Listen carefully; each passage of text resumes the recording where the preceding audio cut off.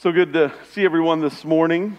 If you do not know, I'm Bill Savage, the pastor here, and just super excited to share this message with you this morning, especially here in this last week, 8 days, that we are getting ready for Christmas. Who is completely done with everything that needs to be done for Christmas? Okay, Randy, I know why you're done, because Kathy's doing it all. So, so here's what I know. After 13 Christmases now as senior pastor, here's what I know. You're going to need some joy to finish this race called Christmas, okay? You're going to need some joy, not happiness, but you're going to need joy, because joy comes from the Lord. Happiness is conditional, it's situational. Joy comes from the Lord. And so today, I want to jump in here to a very common passage around Christmas time. Luke chapter 2, verse 8 through 11 is all we're going to cover this week. Again, next week, as you come, no nursery, no kids' church, no toddler rooms. Mother's room will be open, but we're all going to be out here together as a family. And so, chapter 2, verse 8, and there were shepherds living out in the fields nearby, keeping watch over their flocks at night. An angel of the Lord appeared to them, and the glory of the Lord shone around them, and they were terrified. But the angel said to them, "Do not be afraid. I bring you good news that will cause great joy for all people. Today in the town of David, a Savior has been born to you. He is the Messiah, the Lord." The angel said, "I bring to you good news of great joy." The word joy here in Greek is megas. It's where we get our word mega from. All I'm saying is that if you were with us a couple years ago during Mega Sports Camp, Mega Man brought joy. I'm just saying that, okay? It's not coincidence. The Lord knew what He was doing. But in Greek, the word is megas. And so if we really want to look at it with understanding that part of Scripture, we would need to know this, is that the good news the angel proclaimed was not just good news of joy, it was good news of mega joy. This was literally the biggest thing that came to the human race in that time. Nothing else has this description in Scripture or since then. Nothing else is going to be able to bring the joy like this. This time of year, we sing things like "Joy to the world," "Joyful and triumphant," "'Tis the season to be jolly." But the thing is that real joy eludes so many people. And here's the sad thing, is that real joy eludes so many followers of Christ. I don't get it. I don't get how during this time of the year we can lose our joy. There may be some things that we don't want to do, that we don't like to do, okay, but we shouldn't turn in to another person this time of year. We should be reminded of what this is.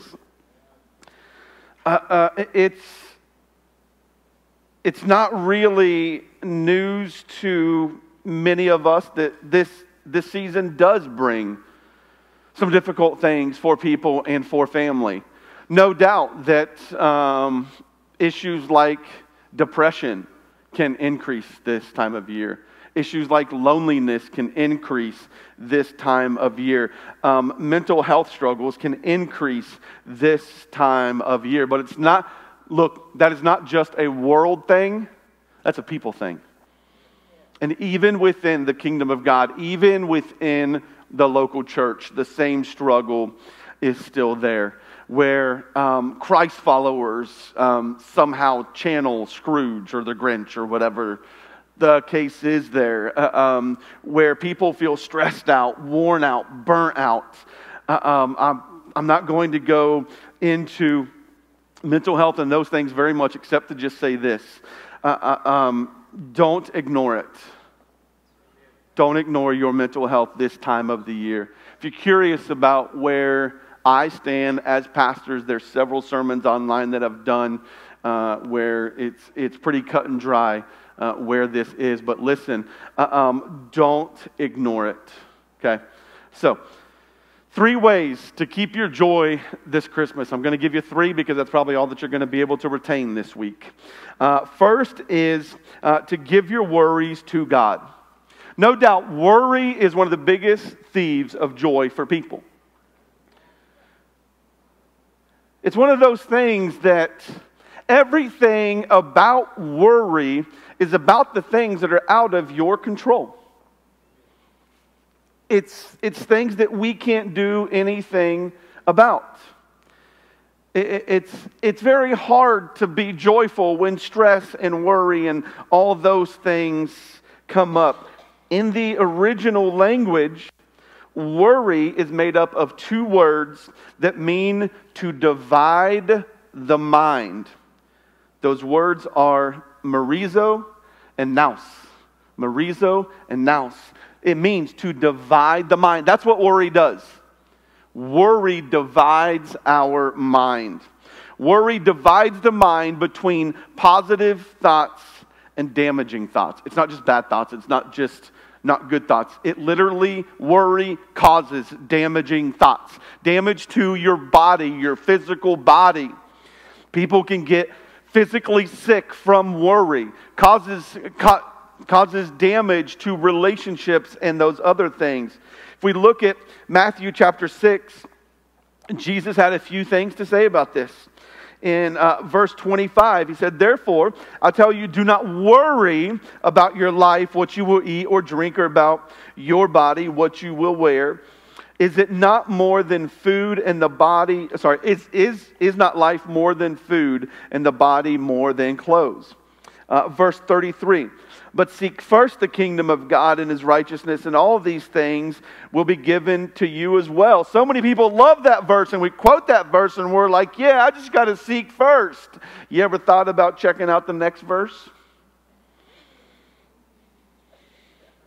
"Therefore, do not worry about tomorrow, for tomorrow will worry about itself. Each day has enough trouble of its own."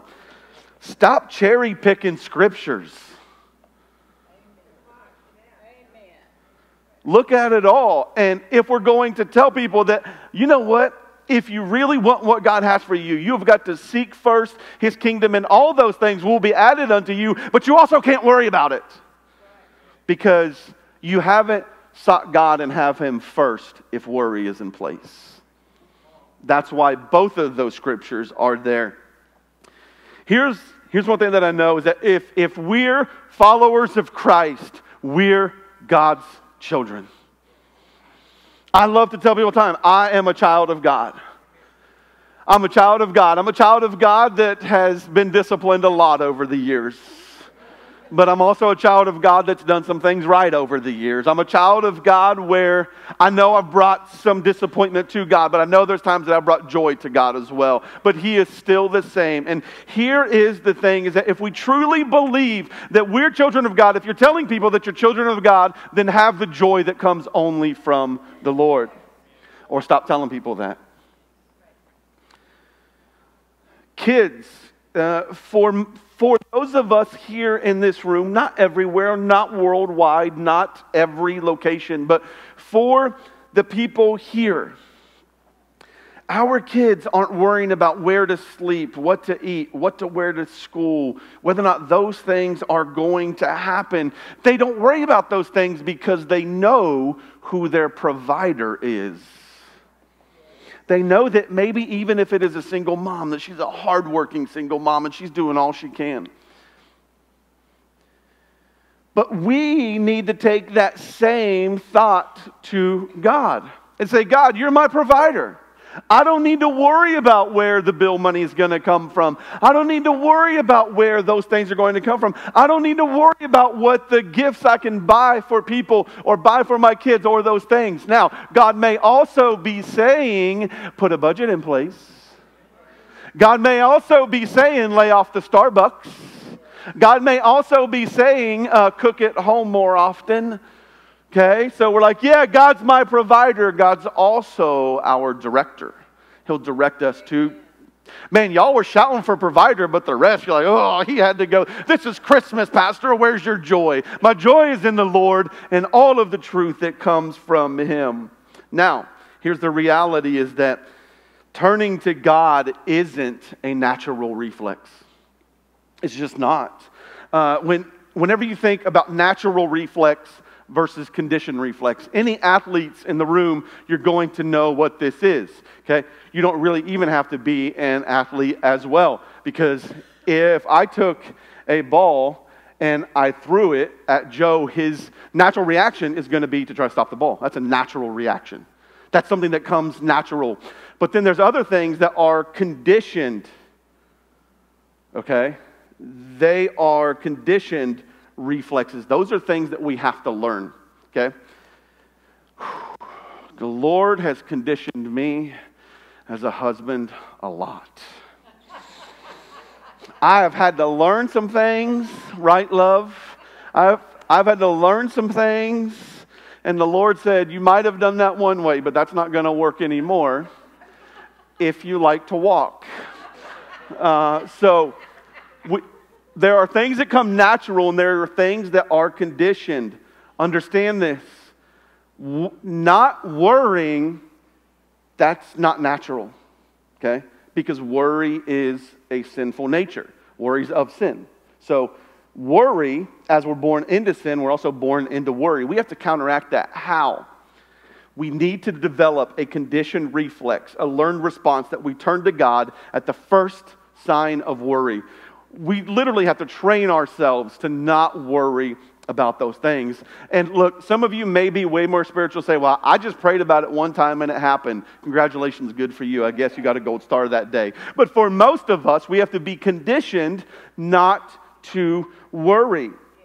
There are some things in my life that I just don't get worked up about. Why? Because I've learned over time to trust God with it. I've learned over time, and people will say, aren't you concerned about that? Aren't you worried about that? No, I'm not. One of the things I think that maybe you as a church, whenever you were here at the time, if you were, was a few years back when we were without worship leader, kids leader, youth leader, all three at the same time. And for me, my approach was, God, this one's on you. You're going to have to find the right people at the right time. And I'm not going to rush into bringing anyone in. I'm not going to rush in to do those things. And many people said, so Pastor, what are you doing? How are we going to do this? I'm not doing anything. I'm just praying and believing that God's going to work it out. And God sustained our church through that, and now we've got all those ministry positions filled. Why? Because 1 Peter 5:7 says this, cast all your anxiety on Him. There's not a period there, because He cares for you. This isn't, I'm God, cast all your anxiety, all your worry on me because I'm God. No, it says He cares about you. I don't know about you, but I tend to want to be around and do more things for those people who reflect care, love, compassion, support back to me. God wants that from us. Another way to keep your joy this Christmas, take time to rest. Life gets crazy this time of year. Okay? There are presents to buy. There's programs to attend. There's family functions to go to. There's food to prepare. There's all these other things. There's cards to send. There's trees to trim. There's decorations. The list goes on and on and on and on about what to do. But here's the thing that we have to realize. You're grumpy when you're worn out. And so am I. We're grumpy whenever we're worn out. Georgia, you can stop shaking your head. Yes, now. Thank you, girl. Thank you, my dear. But we have to learn to rest. We have to take time for that. Many of us, we love the Ten Commandments. But there's one of those that you struggle with. You're like, yeah, no problem. Thou shalt not murder. Cool. Thou shalt not steal. Got it. Does that count paper clips, Lord? I'm not sure where the Lord is on that. I'll find out later.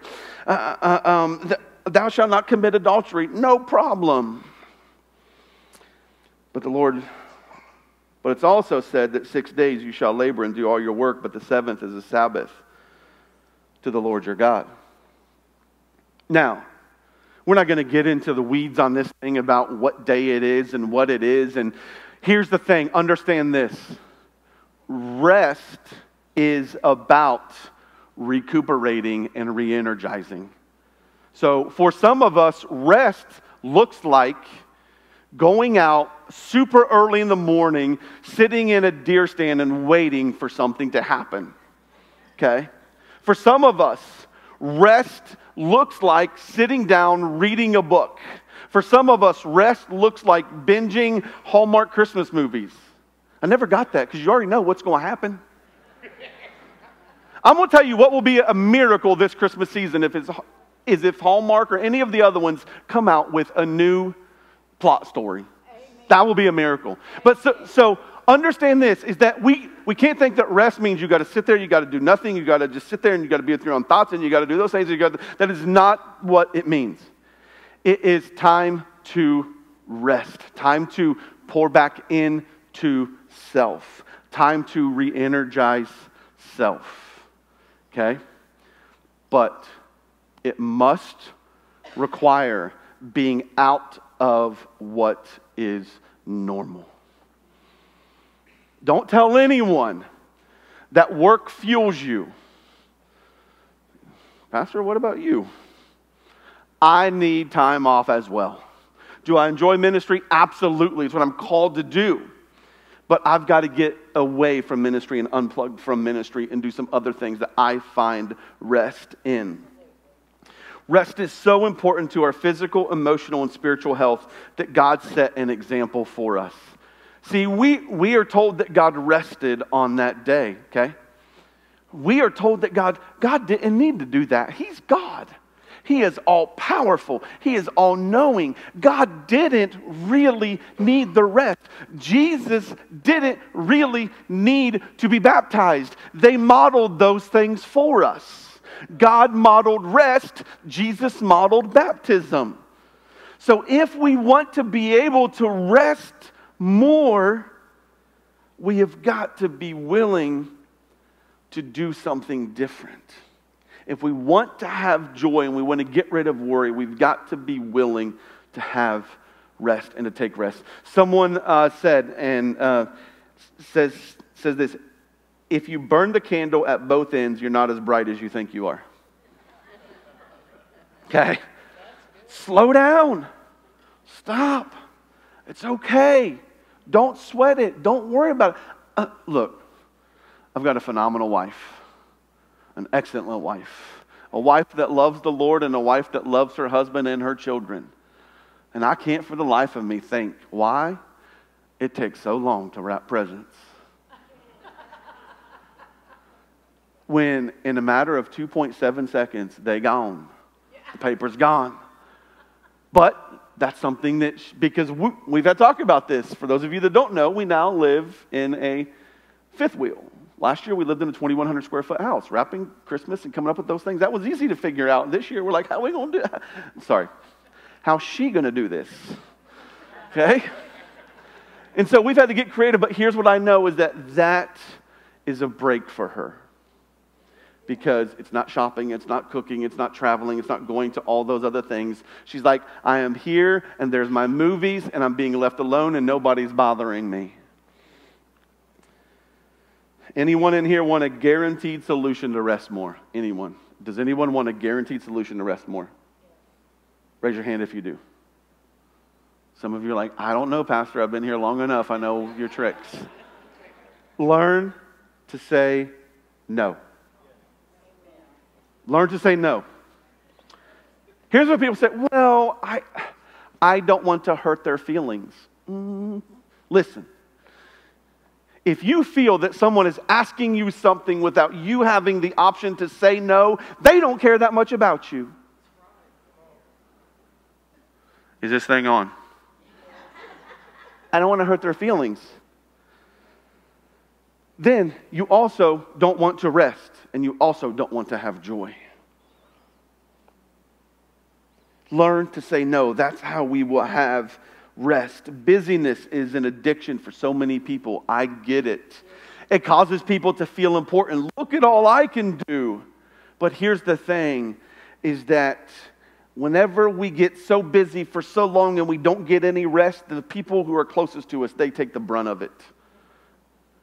And then they're like, you need to go hunting. You need to go play golf. You need to go for a drive. You need to go for a... Listen, whenever you hear statements like that, that means you haven't rested and you're grumpy. And so just do whatever is suggested for you. We need to recognize our own limitations and not push ourselves beyond what we can handle effectively. Effectively being the key word there. We feel like we can handle all kinds of things. Okay? But how effective can we be at doing it? As different things have come up in my life, oftentimes when I say yes, that usually means I have to say no to something else. Okay? I've shared with some of you that over the last couple of years, God has been, kind of searching me and seeing whether or not me trying to figure out whether going to school, I can't really say back to school because I didn't go to Bible college in the first place. That's another story. But whether or not I should go. And I finally listened to the prompting of the Holy Spirit after a couple of years. And next month, I'll be starting a master's program for missional leadership. What that means is that there are some people that I've had to call and say, hey, look, I've got this coming up. I've got to say no to this. For the first time since Will was in second grade, next year I will not be involved with youth football. That's a passion of mine that drives mine, but I know that with this I have to say no. There's some other things that I've had to step away from. Years ago, I was asked if I would consider leading the Ministerial Alliance. At the time, Amy's dad was super sick, and I wanted to just make sure that I could care for him, and I had to say no at that time. Later, there came a yes for that. So understand that oftentimes, your saying yes to something means you should be saying no to something else. Because you can't do it effectively. No matter how good you are, no matter how talented you are, no matter how anointed you are. Well, I'm anointed to do this. You're also commanded to rest. Finally, maybe the simplest, but also maybe the most difficult. Remember the reason. Remember the reason of what this season is. For some, Christmas is about presents. Big presents, expensive presents, lots of presents. And if they can't buy them for people or they don't get the gifts that they want, then they're disappointed and they lose their joy. And there are others, and I tend to fall in this category where Christmas is about family. Christmas is about spending that time together with that and being there to see kids open presents and to spend time together and to build memories and eating. And oh, Lord Jesus, eating. Hallelujah. But here's the problem. What about when children grow up? What about when family relationships become strained? What about when we lose loved ones close to us? What about when the budget can't allow for the gifts from last Christmas to be bought this Christmas? What if those people who you've counted on for something every single year, what if something happened for them and they weren't able to get that for you? Then what? The question then is how is Christmas going to be joyful? If we remember it's about Jesus, it'll always be joyful, regardless of the rest of the stuff that is happening. Again, verse 10, but the angel said to them, do not be afraid. I bring you good news of great joy that will be for all the people. Today, in the town of David, a Savior has been born to you. He's Christ the Lord. The reason we celebrate Christmas is because we needed a Savior, so God sent His own Son so that we would not have to perish. It's okay, even at Christmas, to still remember that Jesus was on a cross. It's okay. You're not taken away from it. You're like, ooh, I just feel like I'm rushing it and I'm rushing it. You're not, because we should be thinking about Jesus on a cross every day. Okay? Some people have asked and wondered, where's the baby? There's no baby in the manger. There's a couple personal reasons for that are funny that I might not share, but theologically speaking, the tomb is empty and so is the manger. Yes, it is. The tomb is empty and so is the manger. It doesn't make our manger any less if there's no child, baby doll in there, whatever. But the point is that we have to remember the reason for this season is Jesus. That God sent His Son, a Messiah, for us to provide a way. You want to ultimately know why that baby came? John 10:10 tells us. Because the thief comes only to steal, kill, and destroy. Jesus says, I came that they might have life and have it abundantly. If you don't have joy in your life, you're not having an abundant life. It is not about having things. It is not about having people. It is about having joy. And the enemy is trying to steal that joy from you. And so why not this season make a decision that says, Satan, you try to steal enough from me all of the rest of the year. This year, you're not stealing that joy because I know that Jesus is the reason. And He wants me to have abundant life. And I can't have abundant life if I don't have joy in my life. What if that was our attitude? So what if things didn't turn out exactly how you want them to for your family celebrations, whenever that is? If that's this week, if that's next Sunday, if that's next Monday, if that's after. So what? Jesus didn't come to give presents, to decorate our houses, to have parties and sit on Santa's lap. It's not why Jesus came. He came so that we would have abundant life, so that we would have joy. Part of that abundant life is eternal life. Eternal life only in Christ.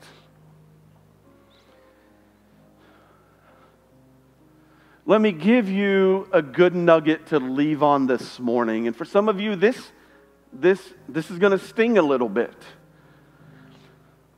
But for some of you, it stung a little bit whenever I first started talking about wise men at the mangers.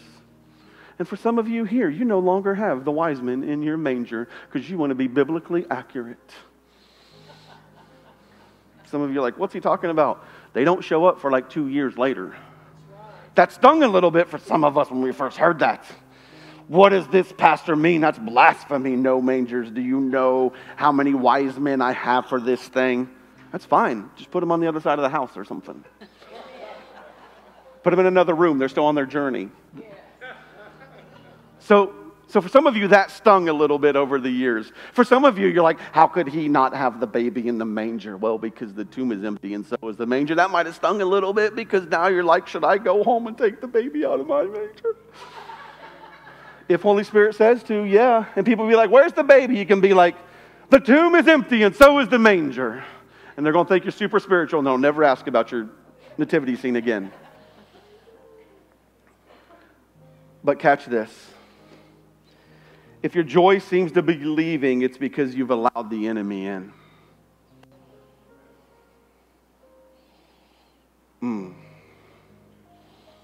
If joy is fleeing, the enemy's at work. And he would love nothing more than for us to lose sight of the reason for this season right here. He would love nothing more than for that to happen. And so maybe it's about testifying more. Maybe it's about getting rid of the worry in your life. Maybe it's about resting more. Maybe it's about just remembering the reason. But whatever it is, if joy is fleeing from you, do something about it.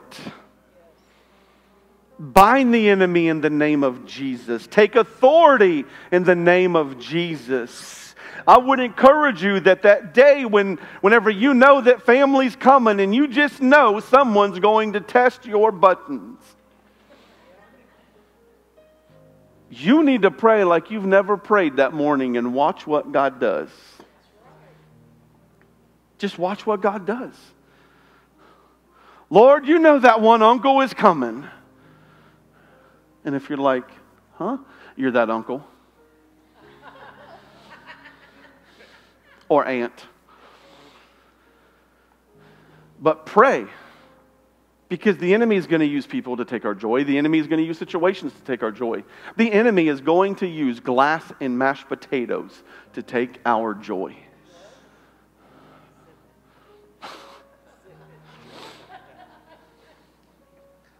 The enemy is going to use whatever he can. But if you would say, no, the reason is Jesus. I'm going to be joyful regardless. I'm going to keep my joy this season. Church, would you stand with me this morning? These next few moments, I just want you to just reflect however you need to reflect. Maybe there was something that Holy Spirit's talking to you about that I didn't get in the message. Listen to Holy Spirit. But I would say that these three things are probably going to be one of the leading reasons that joy seems to be missing. That you're not giving your worries to God. That you're not taking time to rest. There was a time that I've had people who loved me in my week-to-week life who said, Pastor, you need to rest. You're not impressing anybody because you're at the church 6 days a week. And over time, I've learned personally during the week that it's okay when I'm not here, that it's okay when I take rest. In 2016, I ended up having to take a 3-week sabbatical whenever I was in Ohio because I wasn't resting before that. And I wasn't the pastor that I should have been at that time. Rest is important. Or maybe it's just that you need to realize it's not about the food, it's not about the parties, it's not about the traveling, it's not about the family, it's not about the presents, it's not about those things. In and of itself, there's nothing wrong with those things, but the reason we are here is because of Jesus. He's the reason. So maybe it's one of these three, maybe it's something else. But I hope to encourage you to do all you can as soon as you leave here to begin to prepare yourself to make sure that every single day that you're keeping your joy. Again, it's not about being happy. It's about being joyful. Because on that Christmas day, when for some of you, the family gets a little stupid, you're going to have your joy. Your joy may be found in telling them to leave. But if it's your house, that is your place. You are to protect your sanctuary. You are to protect your home. You are to protect your family. Well, what if I hurt their feelings? Their family, they'll get over it. And if they don't, then they're probably not saved.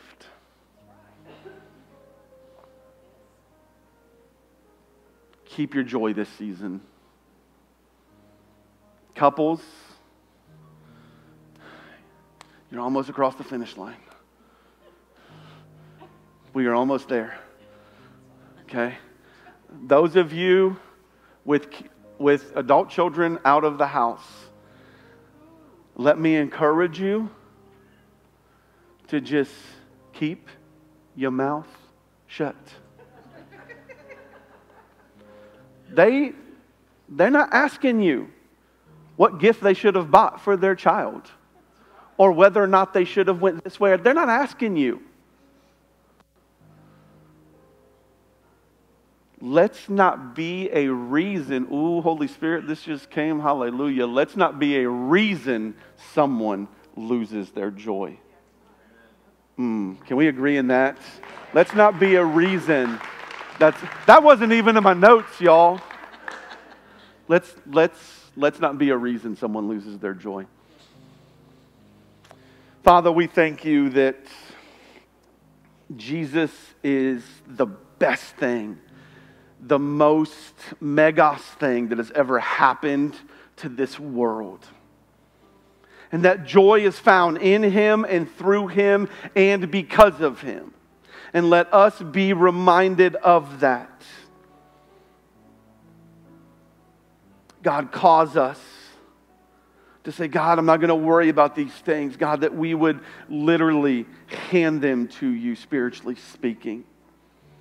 That maybe we need to change some things up this year. Lord, help us to take some time this week, during the day, to just rest. To do something that fuels us, that doesn't cause us to lose joy, that doesn't cause us to be grumpy, that doesn't cause other people to not want to be around us. And Lord, may we just remember that it's about you, Jesus.